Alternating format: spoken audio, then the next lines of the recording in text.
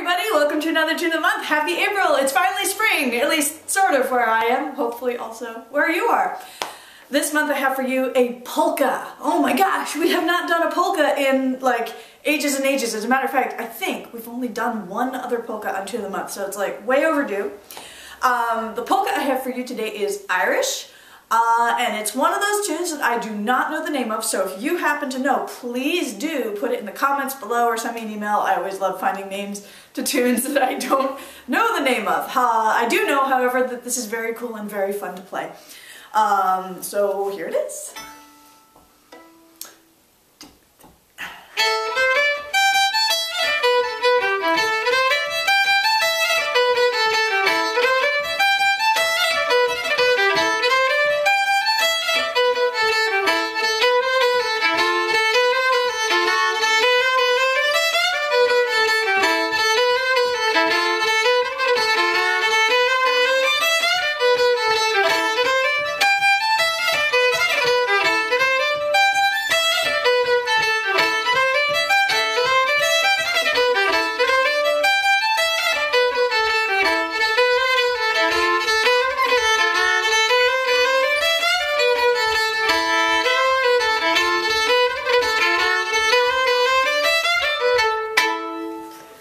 And that's the tune. If you're just listening, hopefully that's a burst of energy for your day. And if you're ready to play, I know you're ready to play. You already have your instruments, and we're going to dive in. So, as you were probably hearing, this is a very short tune. It's a single construction tune, so rather than being 8 bars each section that repeats, it's actually only 4 bars each section that repeats. So it's super simple to learn and very repetitive. There are 2 pieces of good news with this. One, you can learn it in like 2 minutes, as we're about to. 2, as you probably heard me playing with it, this is a great tune to kind of play around with, improvise over, construct some variations on, and you know, we've been on a little variation making kick with Tune of the Month in the past few videos, so we're going to continue that today and look at some ideas of how to kind of spruce this polka up and play with the figuration. But first, of course, you need the tune. We're in A minor. And you heard as I played it fast, polkas can be played in a whole range of tempos. I play a pretty, like, I don't know the word, a peppy polka. I like the up tempos, but you could certainly take it down a notch. What they all have in common is a little emphasis on the offbeat one. Toot, toot, toot, toot, right? So you're going to give a little more energy to those up bows. Here we go, the first part.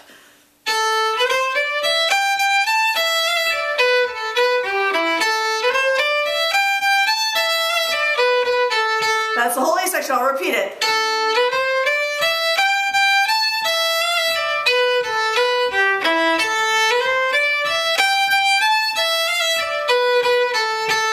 Alright, so that was a little slower, and you hear how I'm kind of oofing those up bows a little bit to give the offbeat feel, especially when it's slow.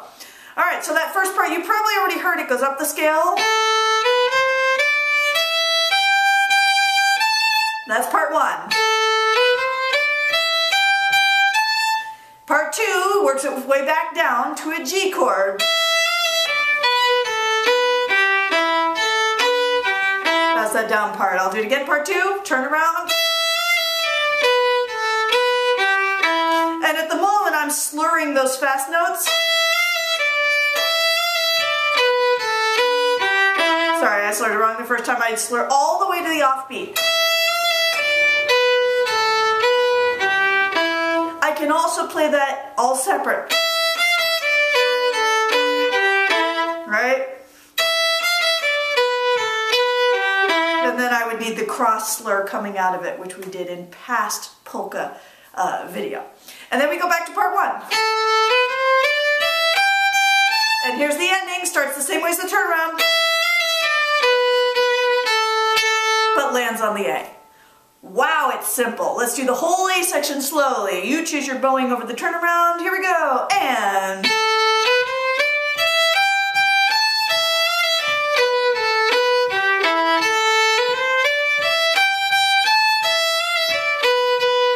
again.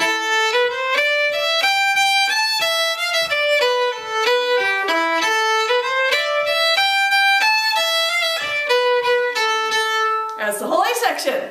Alright, so go go back and practice that a few times. You can turn off the video and do it yourself. You can rewind the video and do it with me, but get real comfortable with it. And unpause. Let's do the B section. I'm assuming you paused the video to practice. Of course you did. All right, B section, really, really fun. I'll do it slowly.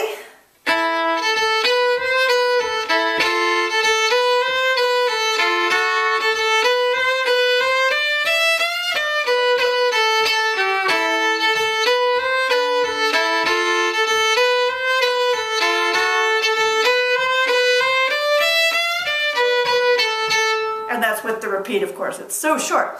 Okay, so you obviously hear the fun about this B section is the spicy harmony that's built into it, right? So it walks up a chromatic scale in the bass, right? Going from E to F natural, that's the spice that we don't expect, then F sharp, extra spicy, and then we end up back at A. So that's really the only thing that changes. On top of each of those bass notes, you're going to put this little theme. It's just A, B, C, B, A, right? It's a little cold cross buns kind of thing if you do that. So here I go. I'm going to start with E in the bass. And I come back to the bass. Now you notice to get the offbeat feel in this section, I am choosing to use the crossbowing. We've talked a little bit about crossbowing in past tunes of the month, so if that's a new term to you or you're not sure what I'm on about, you can go back and check where we went over it in detail. But basically, I'm slurring against the downbeat. Up, down, up. Slur, slur. Right? That's the crossbowing. Okay, so back to the tune. Bass in the E. Now do the same thing but bass in F natural. Same thing but bass in F sharp. This changes and then ending. Okay, so that third group, it's the rule of three, happens in fiddle tunes all the time. Changes a little bit at the end. So this is the bass in F sharp. I'll do it.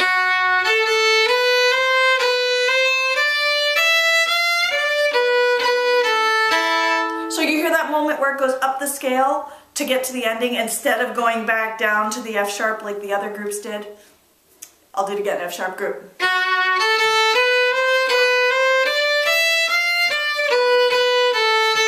And that's actually the one left hand ornament I'm using in this, in the ending. You hear that flap? I'm flapping with my third finger there, but you can obviously choose another finger. Again, flaps have been discussed at length in many previous Tune of the Month videos, so if you're new to them, you can go back and check out that news and grab a couple other cool tunes while you're at it. And that's the whole tune! Oh my gosh, it's just so short! Let's do the whole B section.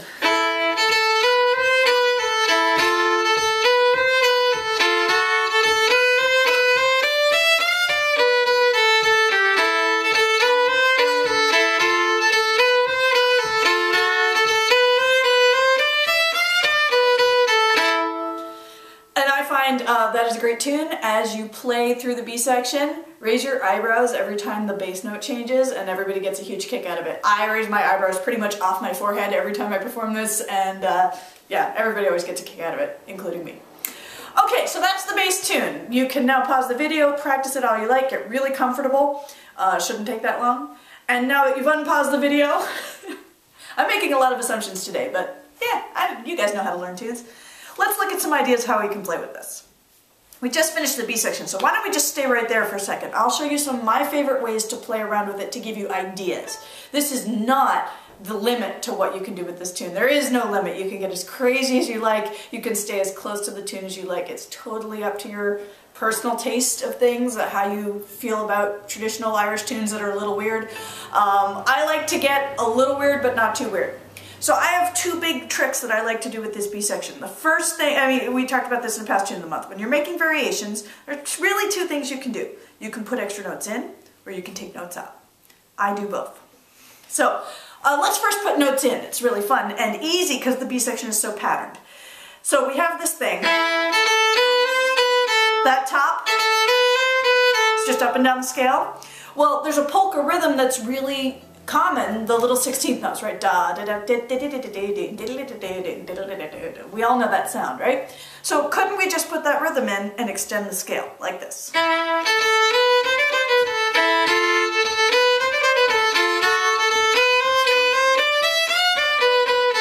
And then of course the last group that changes, I don't variate that. Did you see how I did that?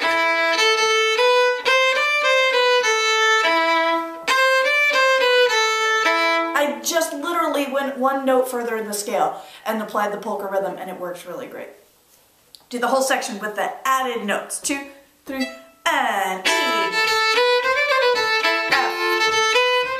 F sharp, don't change. Do it again.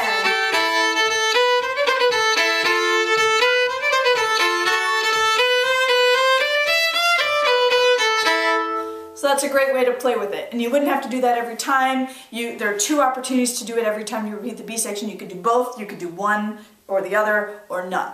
Already that's a lot of variation. Okay, so if you could put notes in, you could also take notes out. I love to do this. I do this every time I perform it. Usually the second time through the tune when people expect me to go nuts. Instead, I do this.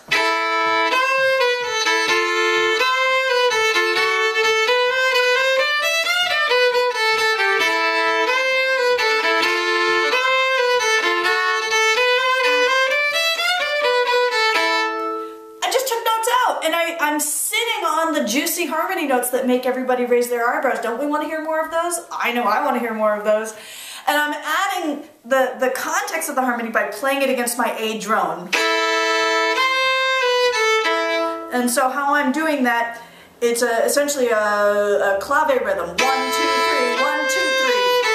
1, 2, 3, 1, 2, 3.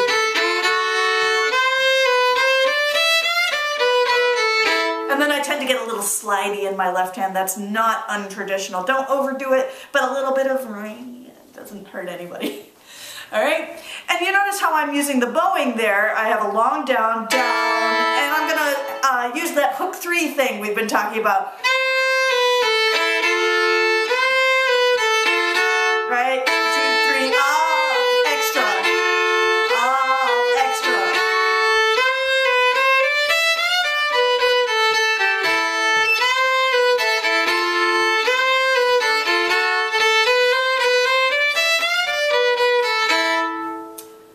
So, just combining the take notes out, the regular tune, and the extended scale with the fast polka rhythm, you got a lot of variation in that B section. And you haven't even really touched the notes. This is playing purely with rhythm, and then the notes follow.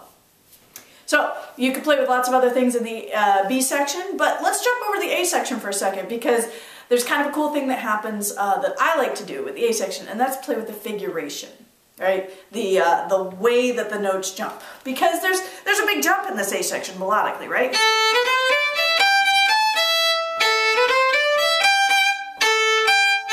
It's playing with that range. That's a that's a big interval to move in such a short span of time, right? It's 2 polka measures, which is like the equivalent of 1 real measure, because polkas are in 2/4. So we can play with how we get there, and we can play with how we get down.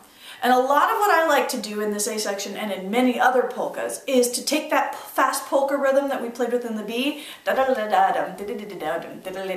putting in groups of 4/16 notes, and then letting the fingers just kind of do whatever they need to do to make sure that that group happens. Right? So in the A section, I like to keep the beginning pretty intact. Now, here in the turnaround,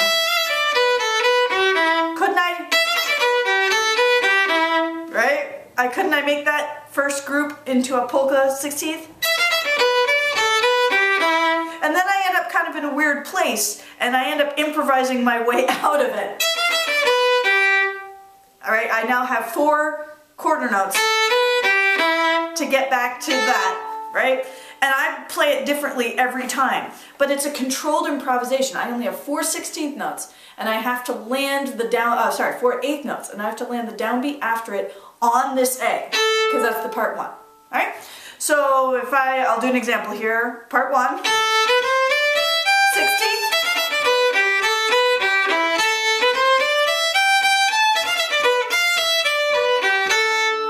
could do the same thing in the ending. And did you hear how my ending came out totally differently, even though I played the same formula? Part 1, 4/16 notes, which in this case always go, right? And then I fill in 4 blanks. Blank, blank, blank, blank. Part 1. 16th, blank, blank, blank. And you only get 3 blanks in the ending because you have to land there. Does that make sense? I'm describing it a little bit like super nuts and boltsy, and you can see me kind of thinking about how the tune might lay out if I were to write it out. And then I almost think of it like gene splicing, weirdly, that if you had a sequence of peptides and you don't want to disrupt the whole strand, you would just take like 2 of them and splice them in with 2 slightly different things. In this case, it's 4 eighth notes that we're splicing in. And really, whatever you play doesn't matter so long as you land the next part 1 on time. So it's a really great exercise in improvisation to practice slowly, part 1, 16ths, blank, blank, blank, blank, land the next part 1.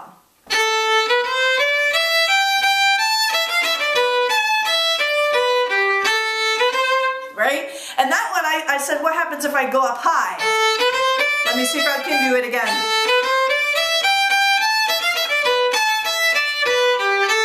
That's kind of cool to suddenly jump back up high.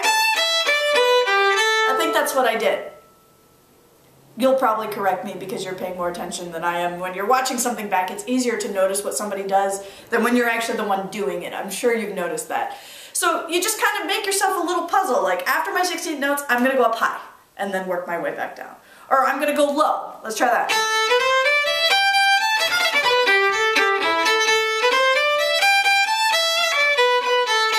Well, that was a little wild.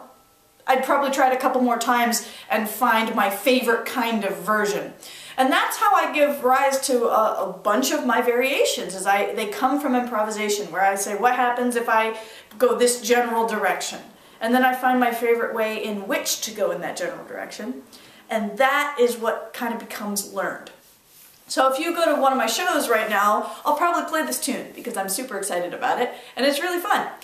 And if you go to 3 of my shows in a row, in which I play this tune, it's going to be slightly different every time, but I'm starting to really find a flow and a pace that I like I told you about. Always the second time through the tune, in the B section, I'll do the take notes out version, because that's where I like to do it. We play it through 3 times in the set that I have this tune in.